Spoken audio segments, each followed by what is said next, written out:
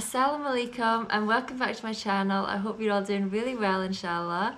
Today I'm back with my mum. Hi! To do another reaction video. In the last video that I posted, we got a few comments asking us to react to funny Aussie convert story to Islam. So I thought this one would be quite nice to watch with mum. The last couple that we've watched have been quite serious videos, so I thought it would be nice to have one with a bit of a laugh for mum. Okay, so let's give it a watch. My story begins in first year university. I had a year where I think a lot of problems happened to me. My parents separated that year. My dog died. That was a particularly tough day. Subhanallah. I had 2 car accidents in the space of 1 week. And also, sadly, I had a friend pass away that year. I think that year led me to sort of ask some questions along the lines of, why am I here? What's the purpose of life? Why do I get up in the morning? Why do I even bother? Why don't I just sit on the couch, watch TV, Jerry Springer, whatever?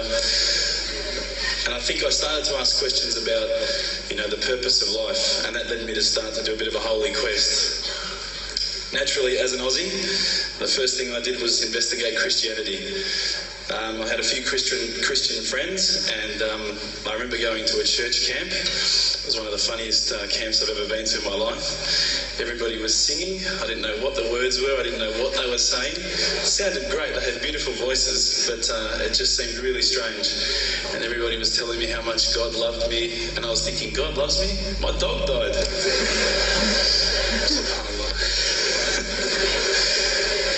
So I kept on investigating Christianity, and I went to a whole lot of, different aspects of Christianity. So we're talking about Catholicism, we're talking about Anglican, Baptist, priests, pastors. And every time I'd go there and ask questions, I'd find that they wouldn't pick up the Bible and start to say, oh, this is the answer, my dear brother. They would just start answering me.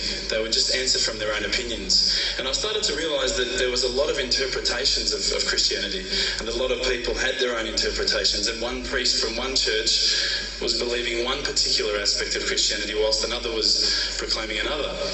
So I started to think to myself, the Bible is one text, but there seems to be so many different interpretations, and it was confusing. At the time, while I was in first year university, I was also working in a service station, one of my part-time jobs. And one of my colleagues was a Hindu, was an Indian Hindu, and we'd regularly change shift. And at that time, I was very inquisitive, and I'd say to him, dude, what's the deal with the elephant head guy?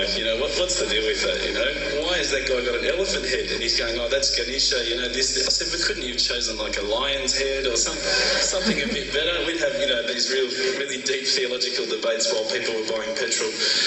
And I'd be saying, yeah, but why break $5 of gas? Thanks, mate. Yeah, no problems. And again, I found that was very hard to stomach. So I sort of investigated a little bit further. I had a good friend of mine was a Mormon. And I found that this religion actually appealed to me the most out of all of the Christian religions, the Church of Latter-day Saints. They were quite strict. They don't drink alcohol. They don't drink caffeine. So unfortunately, Coke's out, guys, because I know Levos love Coke. But again, there was that leap of faith I felt that I had to make to embrace this religion. And I found that, I wasn't just into making a leap of faith, I wanted proof. I also investigated Judaism, would you believe? And my original name before Abu Bakr is Reuben. So if you've probably seen all the movies, you've seen Reubenstein. At the end, they probably thought I was Jewish, so they thought, oh, this guy's, one of us. But again, I just didn't find what I was looking for. Lastly, I probably looked into Buddhism, and I found that this was probably the religion that I was going to choose. I thought, look, this is great. There's so much, people at peace here. They seem to be really switched on, and they seem to be living one with the world, and that's what really appealed to me. But the more and more I looked into it, I guess I realised that it wasn't a religion of God. It was just a nice way to live. One of my friends, one of my close friends, who's a Christian, would you believe, said, tell me the religions that you've investigated. So I went through them. I said, Judaism, Christianity, Catholicism, Buddhism, Hinduism, He goes, what about Islam? Islam? I go, they're terrorists. I'm not going to investigate that religion. They're crazy. Why would I even look at that religion? But lo and behold, I found myself walking into a mosque one day. This was my eternal quest. So So I walked straight in, shoes on, straight across the prayer rug. There was a brother praying. I walked straight in front of him. As he went to go into sujood, I almost stepped on his head. Subhanallah, I didn't have any clue what I was doing. I looked over and I saw this brother. You probably know this guy. This is Abu Hamza. He's come here and he's lectured a few times. Subhanallah, I call him Abu Da'an because he's got a very large beard, mashallah. He came walking out towards me and I thought, today I'm about to die. This is the last day of my life. I'm a dead man. I'm a white boy in Lebland. What am I going to do here? I'm dead. He came walking across as though he just walked out of the Sahara Desert. The big abaya, big beard. But subhanAllah, the first words he said were, "G'day mate, how you going?" If only he had the can of VB, it would have been perfect.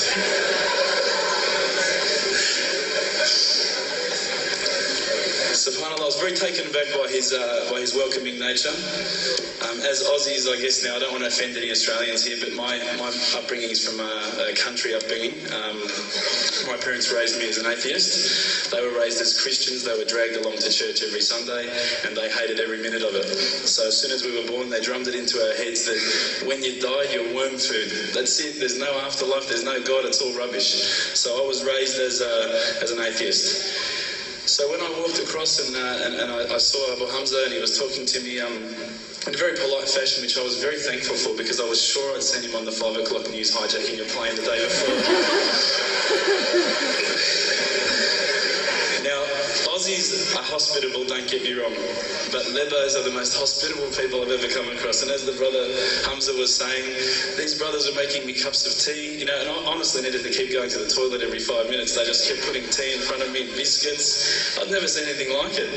And I think to some degree I kept coming back for the biscuits, but also for the religion. So when I sat down with these brothers, I actually started asking questions. I asked all the questions that I've asked of the priests, of the pastors, of my friends. And subhanAllah, the thing that really struck me is that every time I asked the question, they wouldn't just answer. They would pick up a Quran and they would say, "Read this, bro, read this." And there was the answer, every single time. And I would ask another question, you know the hard questions, not the easy questions. Why do women have to wear the scarf? Why the hijab? How come I can have 4 wives and she can't have 4 husbands? I wanted to know all the tough questions, which is the first questions I guess you ask when you come across Islam. But lo and behold, they kept on answering the questions with the Quran, not from their own opinion. And I got frustrated with this. And I actually said to one of the brothers, because by this stage I think I'd been going there for about a couple of weeks, there was always a few brothers there when I went. And I said to one of the brothers, I said, what's your opinion on the matter?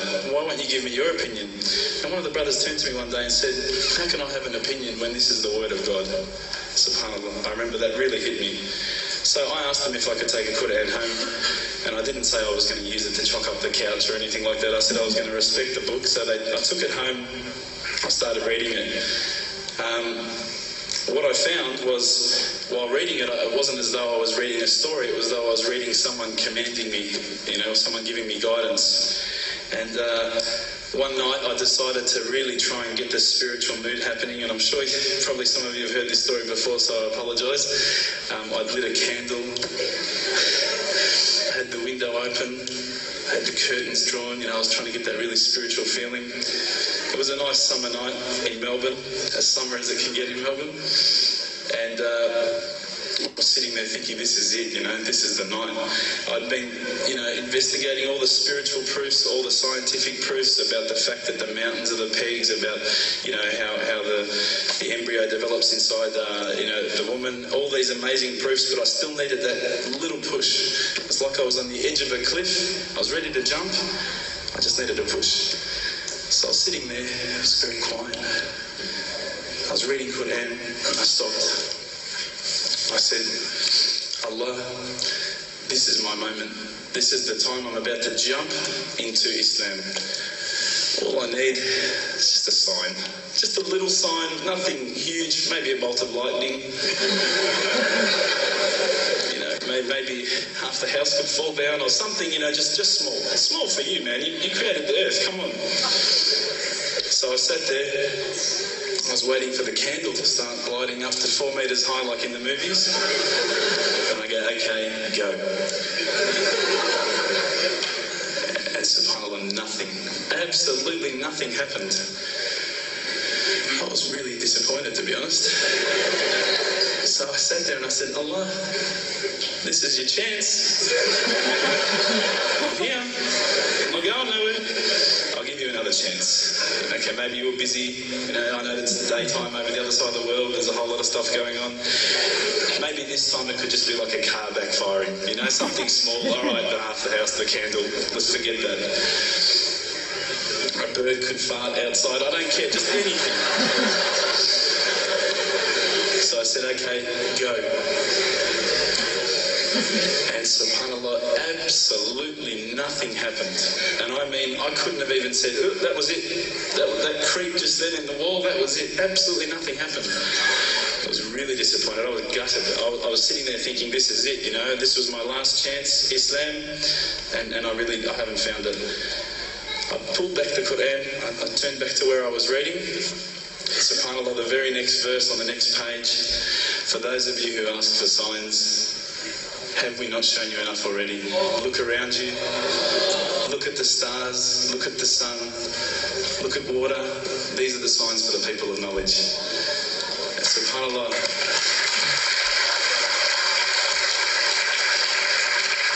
I threw the dunya over my head and I pretended I was asleep. I was that scared because I couldn't believe how arrogant I'd been to want my own specific sign when all the signs had been there for me all along. The fact that we have this world, the fact that there is this creation, these are the signs for all of us. The next day I decided this is it, I'm becoming a Muslim. I've been investigating Islam now for probably about 6 months, to be honest. I went in and I said to myself, this is it, I'm going to make shahada. I had no idea what I had to say. I had no idea what the words were. It was probably close to Isha prayer, so it would have been, 7, 8 o'clock at night. I went in and I couldn't believe it. There was about 1,000 people at the mosque. I thought, subhanAllah, look at this religion. Look at how strong they are. It was the first night of Ramadan.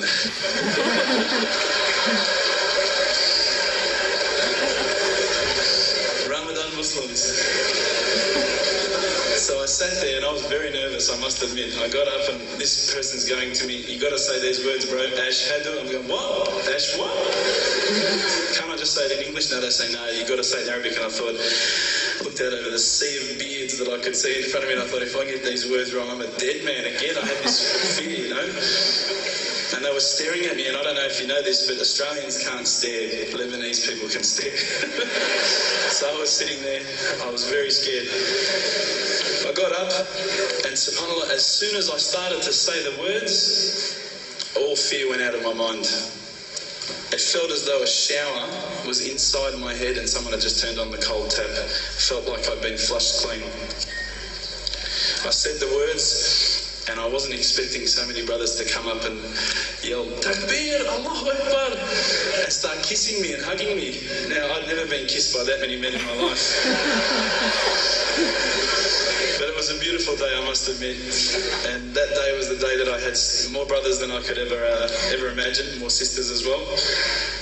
But I guess since that day I've never looked back. My family, I think initially were very worried that I was going to be, I guess, a little bit weird towards them. They thought that I was going to break out the AK-47s and the grenades. But they realised, I think, soon that this religion was actually making me a better person.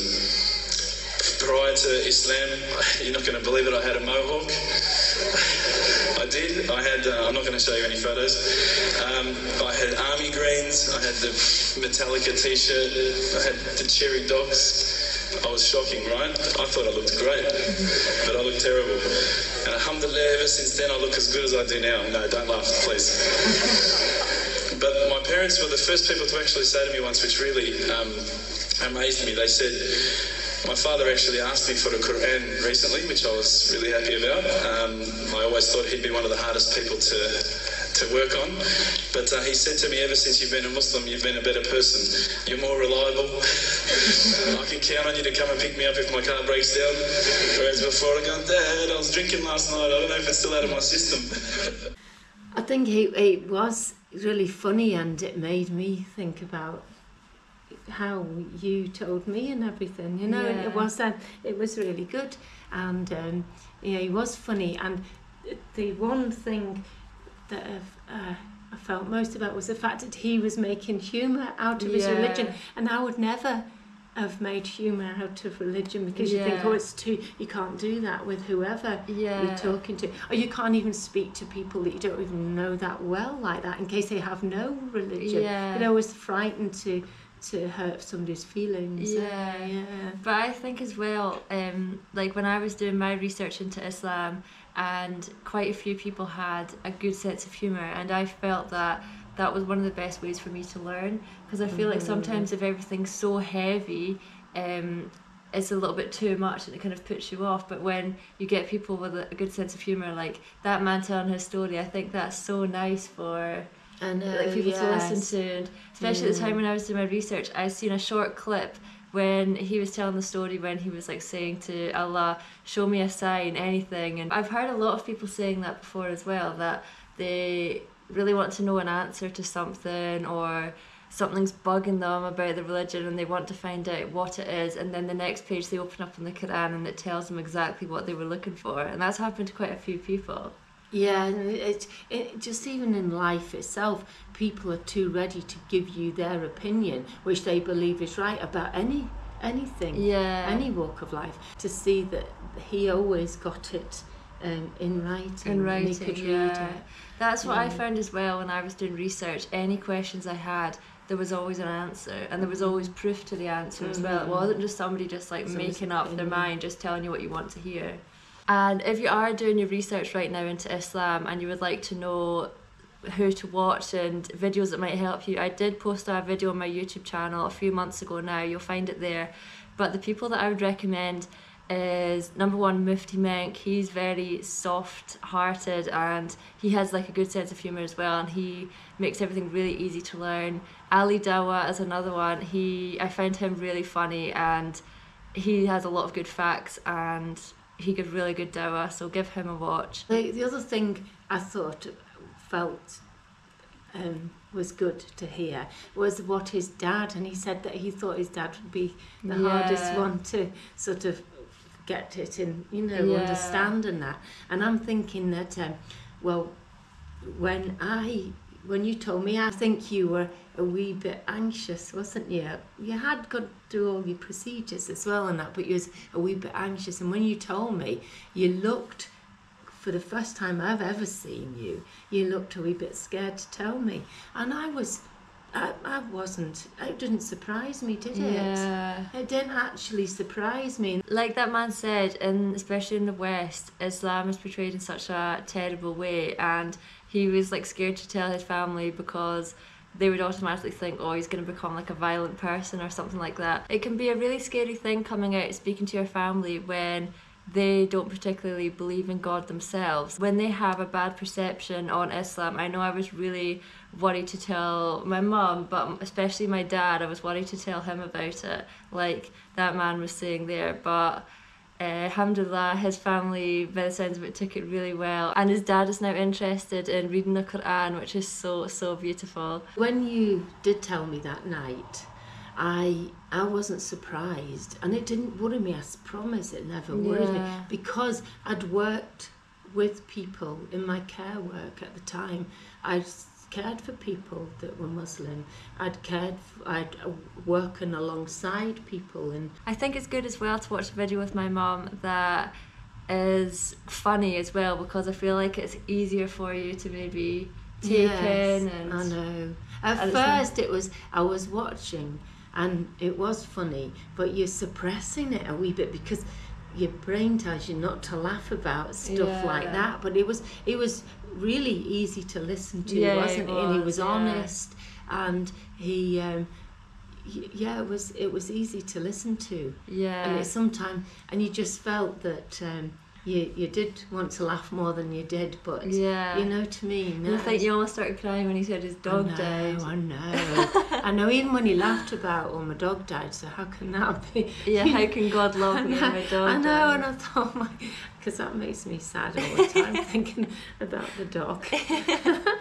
I can really relate to him when he said he looked around at all the other religions and nothing just felt right. And I agree with all the points that he made, where other religions you'll ask questions and people just kind of give you their own opinion. I really related to him when he spoke about his dad saying it's made you a better person, because that's what it's done for you, isn't it? It really has. And that's my biggest thing for you, because as I've said before in other videos, you've always needed direction in your life and you didn't have any. Yeah. You know, whereas now you've found direction and you've got something to follow and a pattern to take, and it's easy for you, isn't it? And that's what I see with your faith now, is it's easy. There's set ways you do things. Like other religions, it's like you can just sort of freestyle it as you wish. Yeah. But what I know now about your religion is the fact that you've got a set way, a plan.